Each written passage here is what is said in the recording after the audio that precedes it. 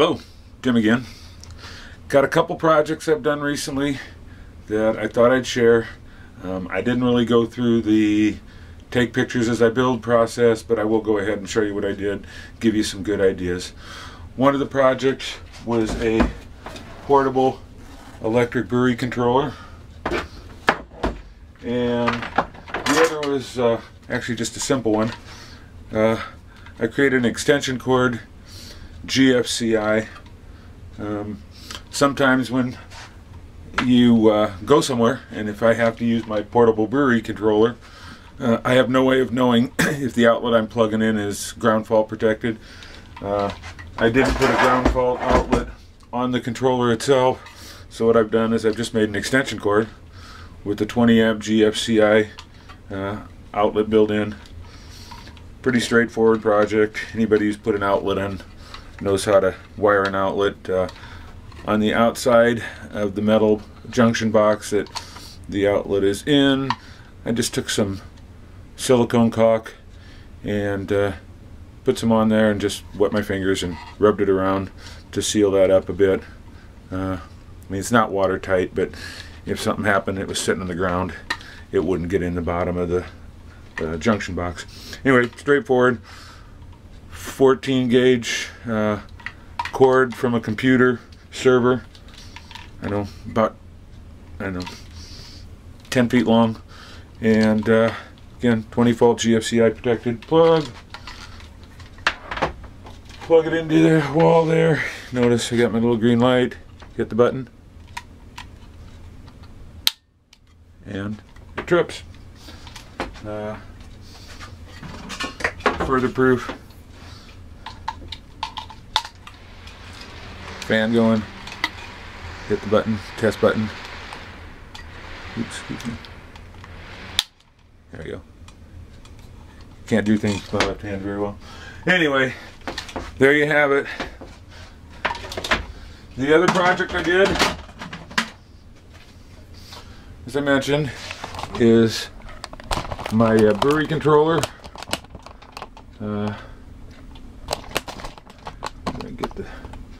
What I've done is taken a Harbor Freight $5 ammo box, put a PID on it,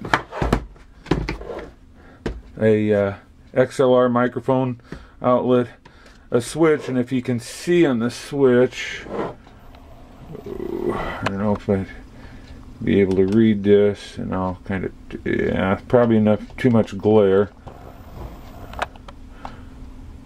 and not enough focus, but what that says is on the top of the switch it says PT100, bottom of the switch it says K. I've got an assortment of temperature probes and some PT100s, some K style, and what that does is let me select between the two of them so I can maximize my inventory of probes. It's a little tricky to put that together. The schematic of the PID shows you which screw-in terminals support which type of controller, and what I had to do is just with this double pull, double throw switch, I believe disconnect one of the probes from one of my connections here so that the controller would work properly with that particular sensor. And then of course on the PID you've got to program the PID for whichever controller style you're using. Varies by whatever PID you're using. I'm using the my pin SD4, I believe, something like that. T4D or TD4 series. This is the one with only a single alarm on it.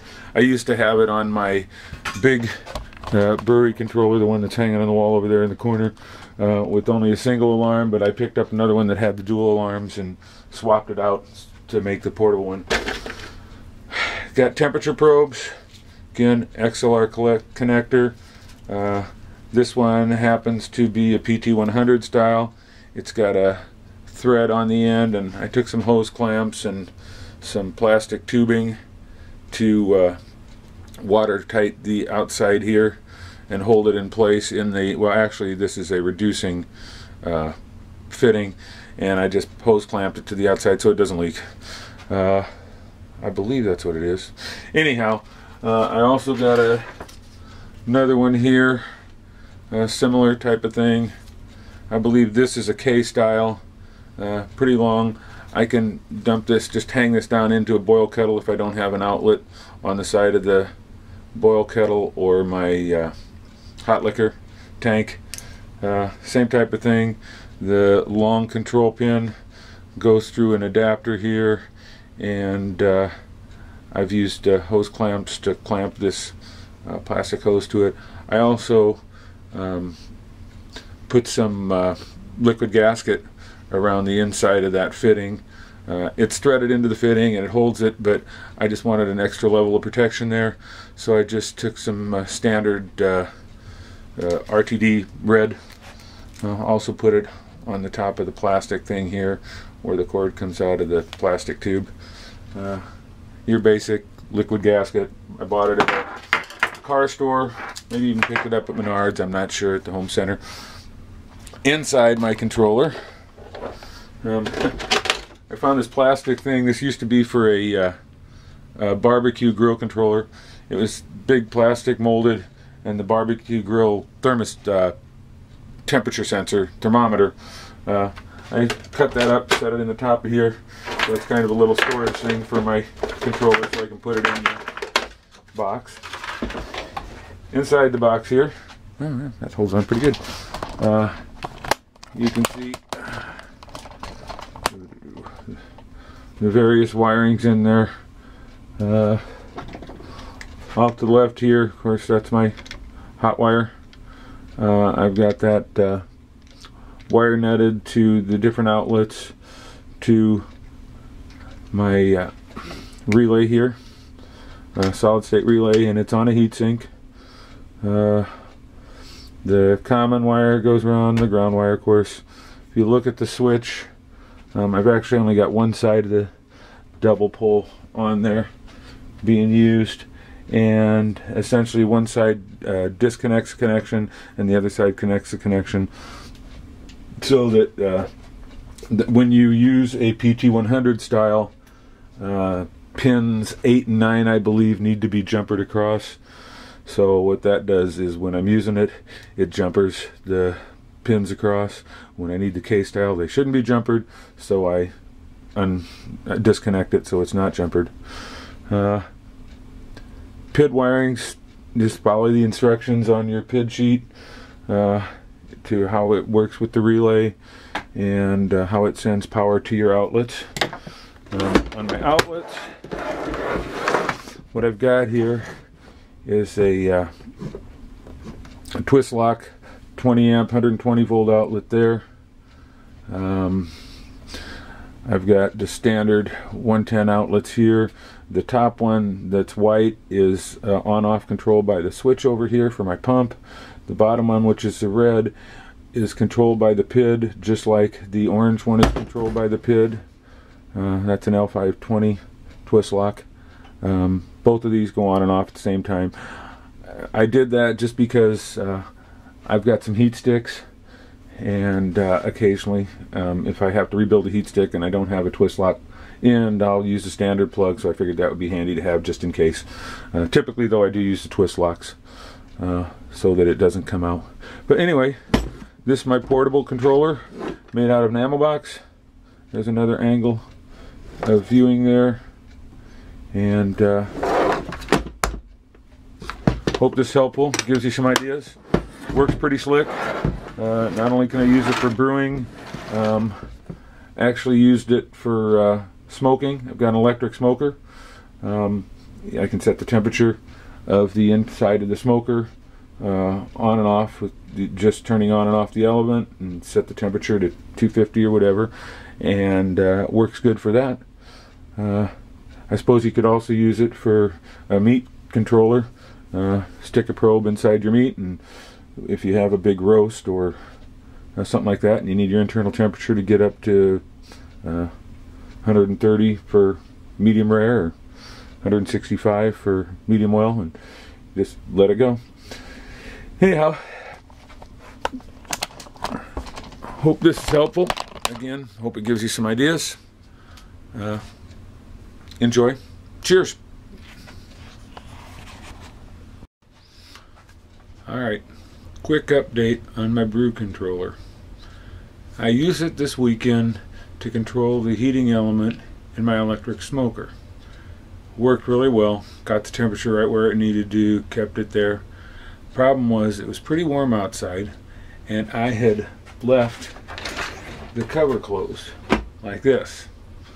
Well, after running it for 2 or 3 hours, the SSR, the relay, overheated a little bit, and it kind of melted it. Let me take the camera off of here, off my tripod, and I'll give you a look at what it did to it. Now, since then, I have been doing a little bit of experimenting, but if you look, if I can get this where there's some light.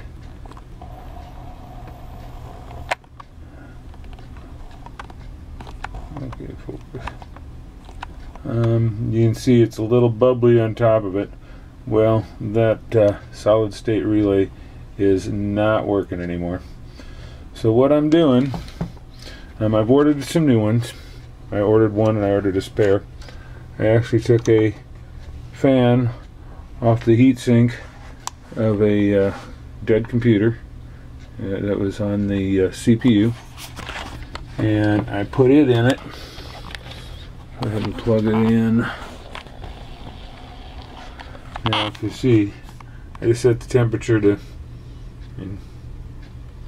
71. It's at 68 outside. I have my thing plugged in, but you notice fan's working.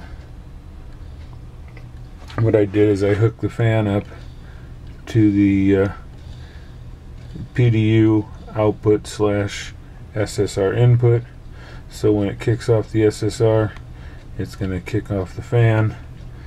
Now what's going to happen, I'm going to go ahead and I'll set the temperature up a little bit. Let's say I want it to get up to, okay, set it up a little higher with the SSR powered up all the time. Fan works pretty good. Still cycles on and off with the SSR, but it's going to put out enough air to where it'll cycle through the inside here. What I think I'm going to do, and I may or may not update this video, is I'm just going to stick it right here. I'm going to cut a notch out right here and put the fan up there on the lid, and it'll be up right in this general area here, so it'll blow air straight down there, keep the PID cool, keep the SSR cool, and any excess pressure should go out where I've got the outlets back there. There's plenty of air gaps there to let the pressure out, and if I have to, I may drill some holes in the side over here or the side over here, let off a little bit of the pressure and circulate it around. But anyway, just wanted to update this a little bit and give you a little heads up. Anyway, the controller works pretty well. I am happy with it. It worked good before when I was using it inside just for brewing, and I think part of the problem was I was outside smoking. It was sitting in the sunlight, the sun baking down on this dark colored box. Probably kicked the temperature in there up to 120, 130 degrees. It was about an 85, 90 degree day outside. So anyway, hope you guys can learn from my experience and put it to use. Take care. Cheers. Alright, on the last video I showed you my solid state relay, and if you look, kind of bulged over in the top. Well, I got a couple new ones, one for a spare and one to have, and I replaced it inside here. Now I also mentioned I was going to put a fan in it, and I've decided that this little fan's just not going to cut it, so I found a slightly larger fan. It's another 12-volt fan. It should work pretty good. And what I'm going to do is I'm going to mount it on the outside here and have it blowing the air into it. I'll put some vents in the other side so the air can go through and circulate, but that's what I'm going to do now to see if I can make it so I don't blow out another SSR. What I'm going to do now is I've taken my fan, measured the holes, they're about 2 3/4 inches apart, gone ahead and drilled 4 holes in the corner here for the mounting. Now I got a hole saw. I'm going to check my hole saw, and it's the right diameter for the fan to fit in, and I've crisscrossed from corner to corner, and I had a point in the center here that I'm going to use for where my hole saw goes.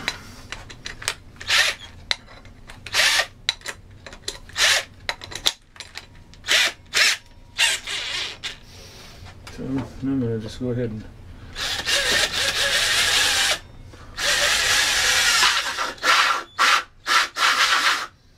I do have a slight problem here in that my SSR just happens to be on the other side of this hole now, and if I drill in it, I'm going to drill through the SSR, so I got to come up with something to keep this thing centered without drilling through my SSR. My centering drill is just a little bit long, so I'll figure that out. Okay, got it to work. What I did is I loosened up the SSD, pushed it off to the side, and I took the drill that's in the center of my hole saw and I just let it freewheel. See? So that when I put it in here and pushed this thing to the side, the drill wasn't drilling into it, and I was able to cut the hole nicely. Now it's just a matter of mounting the fan. Okay, all finished. What I did, got the fan mounted on the side here. Camera just a little bit closer. Okay, notice I got the PID going right now. You can see that red light blinking. That means it's going on and off. Can't really see it, but what I've done is I hooked another fan up to my AC output, and you can watch that fan is going a little bit on and off. I'm going to set the temperature up a little bit.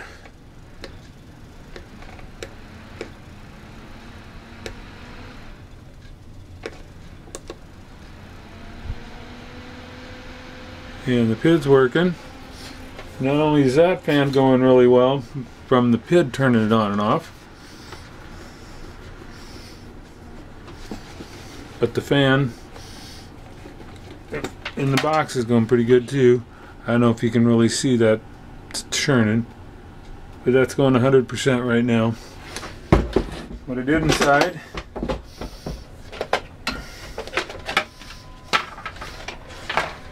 is, see, I just drilled a hole up here, and it's actually got a pretty good breeze coming through there. I did drill some exhaust holes on the end here so there wouldn't be too much back pressure on it and get a little bit of circulation. Seems to work good. I'll be trying it out sometime soon. Since this is 120 volt, I will probably use it on my rim system. As I mentioned in the earlier video, the one where I talked about how my SSR got a little bit overworked here. In fact, if you look inside there, I don't know if you can see it or not, but kind of melded things in there. The heat melded the cap on it, and it doesn't work anymore. Trash. Anyway, hopefully I won't do that with the new one, and things will work good. I don't know if I use it for a barbecue controller again. It did work pretty good, putting a sensor inside my electric kettle barbecue, and kept it in pretty decent heat. I know it'll work really well for the rim system. I've used it for that before, and I use it for anything I can use it for that's going to have 120 volts. I could really use it for a kegerator if I really want to do. Be kind of a waste of a good brew controller for a kegerator. You can make them a lot cheaper. But hope you found this helpful. Learned a little bit from my mistakes. Hopefully you won't make them yourself. And try a project like this. Doesn't take much to do. Just a little bit of thinking. Design the circuitry a little bit. Like I said, make sure you read the wiring diagram on your PID controller and wire accordingly. So, take care. Have a great summer. Brew lots, drink often. Cheers.